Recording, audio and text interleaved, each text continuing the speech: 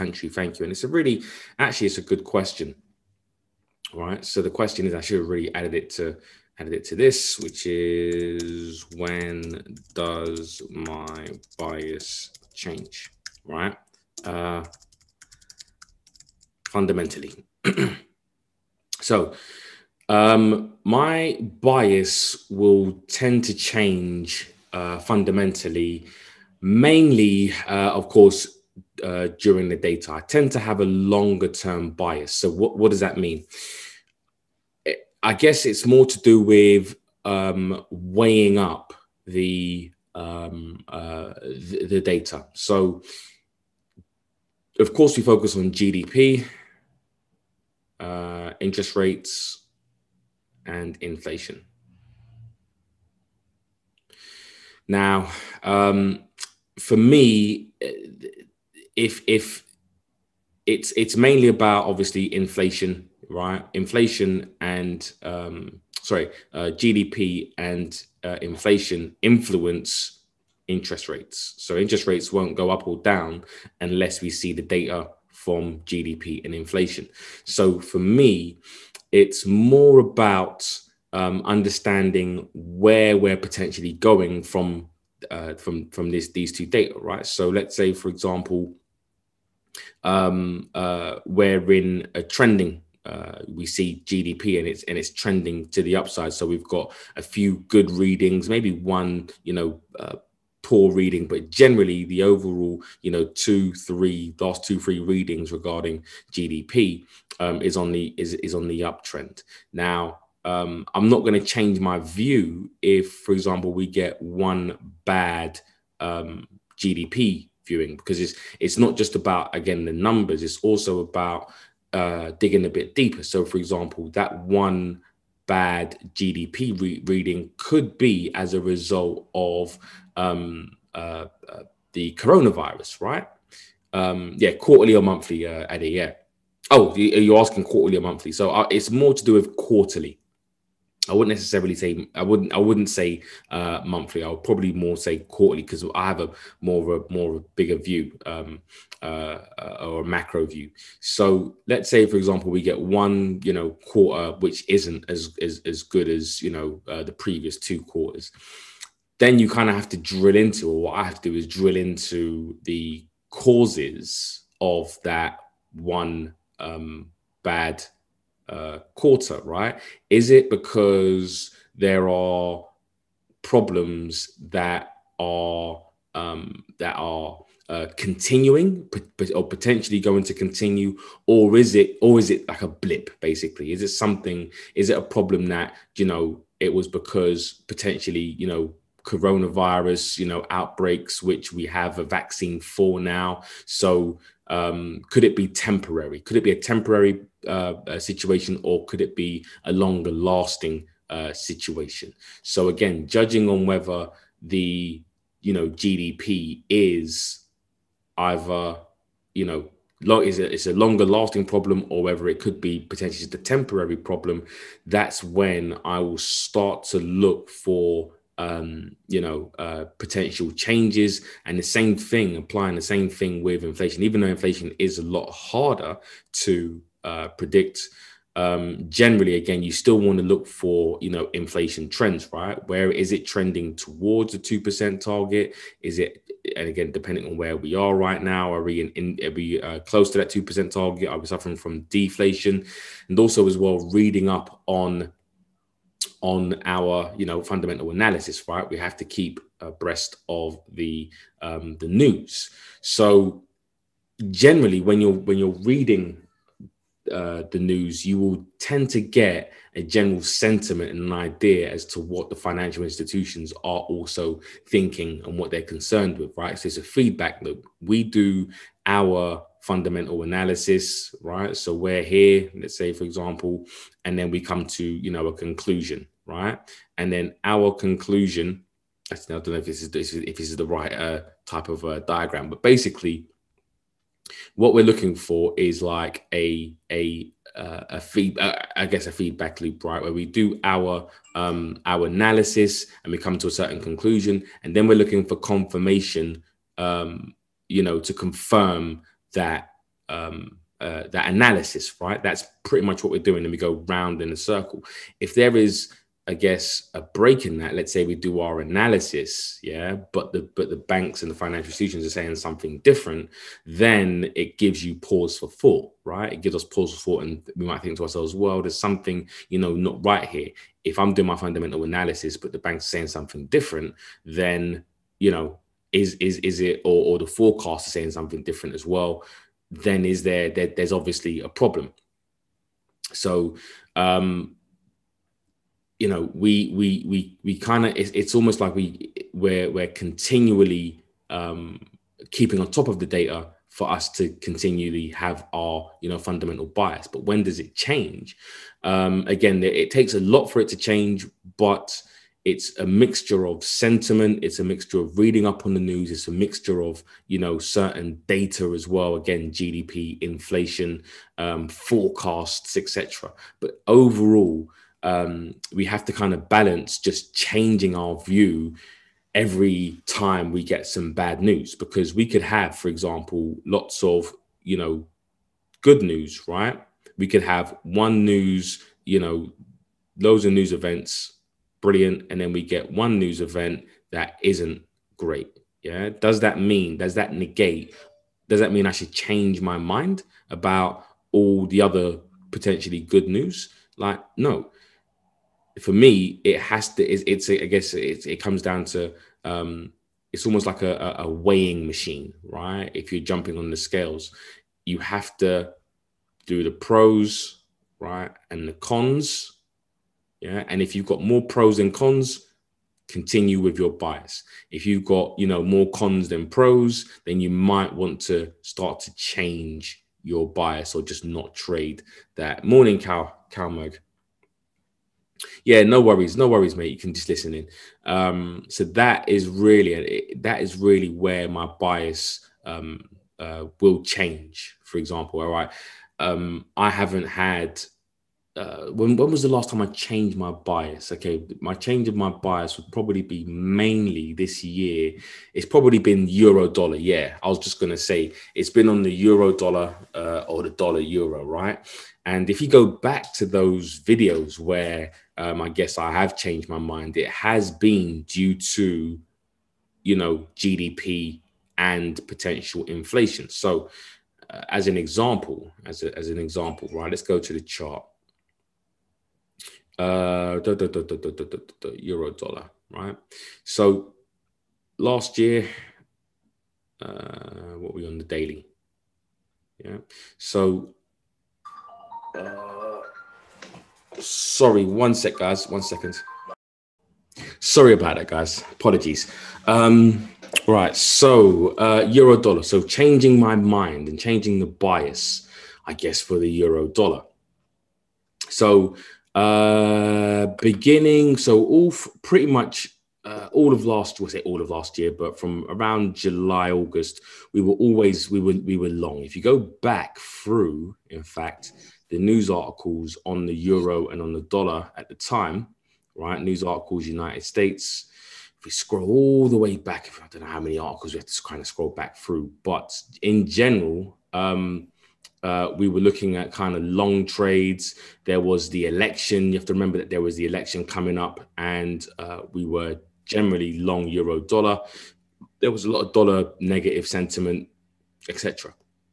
Towards the end of January, there was news and I guess data supporting an actual dollar short trade. So what was happening was there was a shift in, for example, GDP and also inflation, right? Because what was happening is if you saw the dollar index around, because you had all of this pretty much movement here as far as the dollar getting weaker, inflation was going higher, and there was a potential shift in the bias and the recovery of the euro dollar overall. Also, as well, Europe were lagging behind in terms of the vaccine rollout. Right, the US were vaccinating their citizens at a much faster rate than Europe. Europe were having problems. So I changed my bias towards the end of January. Yeah, I think it was maybe like 25th, 26th, 27th, something like that. And pretty much you could see, what happened. The bias didn't change until probably somewhere around here. Somewhere I was still short, trying to get short, at certain places. We lost a few trades on here. And it was actually a bit confusing and I actually thought fundamentally, I think I was still right. But I think what was happening is that the market was pricing in a euro recovery. Yeah, so they were pretty much potentially trying to close the gap. It turns out, in fact, that that didn't actually materialize, even though it was kind of like a buy the rumor, sell the fact kind of thing. And then what we've had is, again, from a changing of our bias. If you want to change your bias on it, if you kind of switch your bias to go long euros, which I did kind of halfway through this move up, not necessarily against the dollar, but against other currencies. I was more long euros, especially like euro yen, for example. That was where you wanted to probably potentially go long euros. And then maybe about a month or two later, we had, again, recently a massive shift in a surprise hawkish bias, right, for the Fed, where they were talking about potentially now hiking rates sooner rather than later. So what's happening is now, again, is that the European Central Bank are really kind of holding or lagging behind, whereas the dollar is now looking at hiking. Of course, the data has to support the narrative, but this is the reason why you're seeing things like this start to happen. But the point, again, being is that when do I change my bias? It's only really when you have, some major news events, or when the data, right, when the data supports a change. And I'm not talking about, for example, things like home building or retail sales or anything like that. I'm talking about the big news, like unemployment, GDP, that type of stuff. And employment is when I will start to change my mind. And again, there also has to be a trend as to, it can't just be one bad, unemployment figure, right? That might, set back the Federal Reserve or the central bank from hiking, but it won't necessarily, deter them totally. They'll just wait for, for good data to come in. But you want there to be an upwards trend, at least, 2 or 3 readings of a positive trend before you start to, or negative trend before you start to kind of change your mind when it comes to changing your mind on the data. So I don't really change my mind too much, to be fair. Any of you who've been with me for a while, I rarely change my mind. I might go from maybe being bullish on something to maybe not being, or just not trading it. It rarely goes from bullish to bearish, if you know what I mean. It will go from maybe trading it to maybe being undecided about it. Do you know what I mean? Generally, because if you think about the trades that I've been talking about this year, I've been long Aussie, Canadian dollar, and the New Zealand dollar since last year, maybe about November times, October, November times.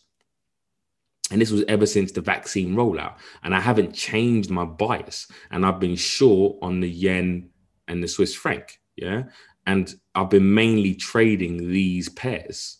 Yeah, there's been some other pairs, of course, euro, dollar, etc., in the mix and stuff like that, and even pound Swiss and pound yen. But in general, these have been the pairs that I've literally been trading, and my bias hasn't changed. And I think a lot of traders do get caught up in changing their bias every week, you know what I mean, or every couple of weeks. As soon as there's good news or bad news, they try to make money on every single up and down move. And this brings me actually onto quite a nice say nice, but a bit of a subject on understanding risk sentiment as well. And I did mention it in the talk, and it was really to do with the ultimate goal for me, is to buy at value. And it should be for you. If you trade, or if you invest, for example, if you invest for the long term, you've got an ISA, or you invest in, stocks, commodities, etc., bonds, and whatever it is,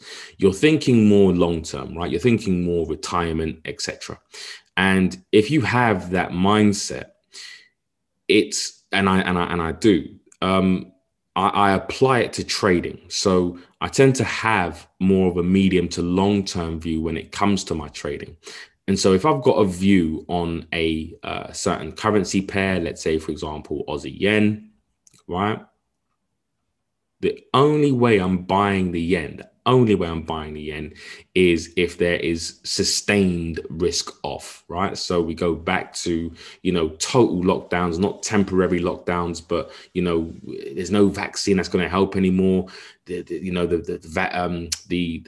Delta variant or any new variant is just, wiping people out, right? There's real concerns. I understand that we are going into certain local lockdowns and cities are being locked down, etc.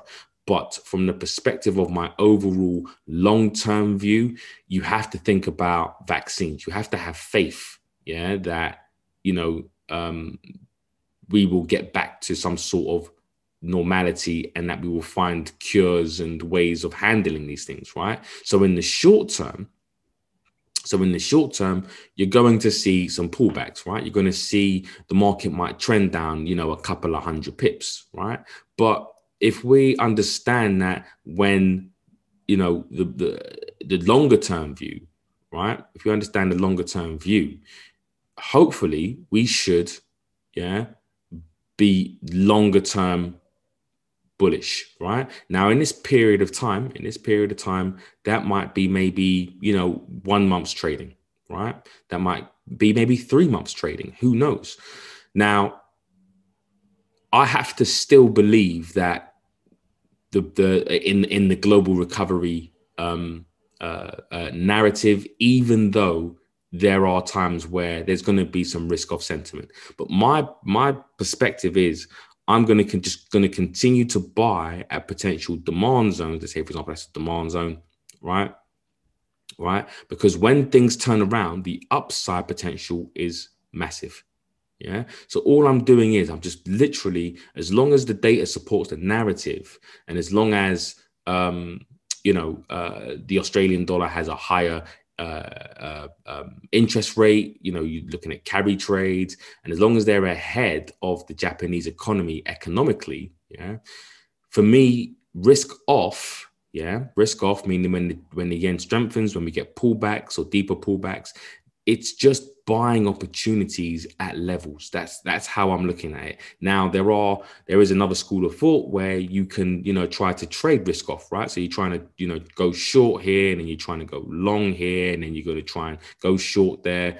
For me, and I'm not saying that you shouldn't do it, right? If you can do it successfully, by all means, you're a better trader than me, right? You're a better trader than me for sure. But for me, I find it difficult to go long and short regularly. I find it easier. And what works for me is to just look at certain, key levels, either CPR, stop hunts, daily supply and demand zones, and then look for trades in my bias. I don't care if the market has been trending against me, all week or all month. It doesn't really concern me, because what does concern me is I can take, a few losses, right? I can take, 3, 4, 5, 6 losses. That's fine. 7 losses in a row. Brilliant. I know my downside risk, right? If I'm risking, 0.5% on a trade, and I lose 10 trades in a row, then I'm only losing, 5% of my account. Yeah. But if I am right about, and when I am right, I'm not going to be right in every single trade, of course not. But when I am right about my trade idea, my upside potential, well, there is a limit to it, but it's definitely going to be more than 5%. So I'm overall, I'm not concerned with the downside, and losing trades. I'm just concerned with when I'm right about trades, I'm going to make more than when I'm losing trades. Yeah. Does that mean that that you're going to make money every single week or every single month, etc.? It doesn't. That doesn't concern me in the short term. But what does concern me is making money when I'm right and when the market agrees with me. That is what I'm really concerned with. Now, again, everyone has their choices. Everyone does have their choices, and everyone can say, well, I've missed out on this downtrend, which would, was maybe, 200-300 pips to the downside. Again, that's your choice. Yeah, that is your choice. I think personally, a lot of if you do have that mentality as far as a real pure trader's mentality, then fine. But I like to combine, fundamentals with technicals, right? And I'm sitting in here. That's me. Yeah, that is me. I'm somewhere in the middle here, and I'm combining both. And my fundamentals are saying to me, go long, yet prices are doing something different. Again, I understand that, you know what? You can, Mark. You can add a question. I understand that I'm just buying at value, not knowing exactly where markets are going to turn around. But when they do turn around for me, my upside is going to be more than what I'm going to lose on the downside eventually. So with that being said, I think I might have just covered what does that change. Does my bias change fundamentally, and my overall outlook. Selecting feedback just quickly as well, while I've got quite a few people in here. Just to remind you guys, please, it's like I feel like I'm begging you guys to to post stuff. When the reason why I constantly ask you guys to post things is because it really benefits you if you post charts and post the trades that you're potentially taking. Yeah. It's not about being right or wrong, or just before you take them, for example, right? And getting feedback, because the benefits of mentoring, right? The benefits of mentoring is to get really direct feedback and understand, before you potentially take a trade, if you're doing the right thing. I'm not saying whether you're going to win every single trade, not at all. That's not the whole point in this. This is the point in it is to understand that you're doing the right things. Yeah. Whatever your mentor is showing you, right? Me being, your mentor, for example. Now, there's a huge difference to, watching just videos on YouTube or, any other. If you join any other course, right? Any other course, watching a video is still not, you're never going to get the feedback, that you need and the intricate details that you need in order for you to understand whether you're doing something wrong or you're missing something or getting another perspective. I don't know how many of you have been in other trading rooms, right? I don't know how many of you have been in other trading rooms and other chat rooms and things like that. How many of you? Before me, has anyone been in any other forums, any other trade rooms or anything like that? Yep. No. Yep. No. Yep. No. Anyone? No. Oh, you haven't, Eddie. Okay. Well, you kind of skipped the line. Then I'll tell you how it is. And I've been in several. You don't get feedback. Right. Yes. Whether it's a signal group, yeah, it says, I'm sure signal groups don't count. It's a place where you can easily undo all of your hard work. Absolutely. I watched a couple of vids, but this is, okay. So this is maybe your first one. All right, then. So you've kind of skipped the queue, but I'll tell you what, I've been in a few, before. When I first started, I did have a few, right, and one was actually quite good, similar to this, not necessarily as hands on, but one I can't lie, there was one that was actually quite decent. But generally, I've been in maybe about 6 or 7 over the years, and not to talk bad about anyone else's service, but because they run it how they run it, right? But there's no way you would get this level of feedback. Yeah, you could post a chart, and the person who is, or the people that are supposed to be giving you direct feedback will not give you the direct feedback in the detail in the videos that you will get from me. I can. I'm not saying that there's nothing out there like me, never. Of course, I wouldn't say that, but in general, a lot of the from what I see and what I've been through, my experience, it's not beneficial. You just literally sit there in a course, in a room, and then people just chat nonsense and they talk about things that are just totally irrelevant. They bring other things into, trading, into their forums, and it's really, a mess. In order for you, mentoring is about that feedback loop, right? What am I doing right? What am I doing wrong? But the only way you're going to know whether you're doing something right or wrong is by participating. I can't read your mind, right? I can't read every one of you's mind. You have to take, I don't think, maybe you don't appreciate it, right? But trust me, after searching for a mentor, a trading mentor, right? And how lucky I was and how fortunate and how blessed I was to come across my mentor, and that changed my trading. Trust me, mentoring is not one of those things, and the mentoring that I do or Mark Chapman does is something that is commonplace, right? It just doesn't, it's you're very, very lucky to have any kind of trader mentoring. And think about it like this, right? Think about it like this. Your popular YouTube, Facebook, Instagram traders, right? Do you think they actually would have the time, to get back to you personally and make a video for you when they've got, thousands, hundreds of thousands of traders? Do you think that you would even think about getting the feedback that you would on your chart when they've got thousands of other people posting charts, chatting nonsense and doing whatever? They're probably driving their so-called Lamborghinis around, and how they trade on, and trading on the beach and, eating at expensive restaurants all the time. You know what I mean? Like, they haven't got, do you think they got time, to get back to you and your chart, see if you're doing, you're doing what, you're following their instructions? No. Right. And they won't. So my whole point is, just to wrap this up, definitely, and I'm begging you, you know what I mean? I'm begging you guys, just post charts. Don't just talk about it. Don't just say, all right, then, yeah, I'm getting in long on a euro dollar, or this, that, and the other. Like, post the chart so I can see exactly what you're seeing. Then I can give you direct feedback. Do you know what I mean? It really will help. It helped me use my brain while I'm here. While I'm here, and I'm not saying I'm going anywhere, but if the unforeseen was to happen, and let's say, for example, trading 180 was to stop, believe me, and hopefully you're not out in the wilderness, right?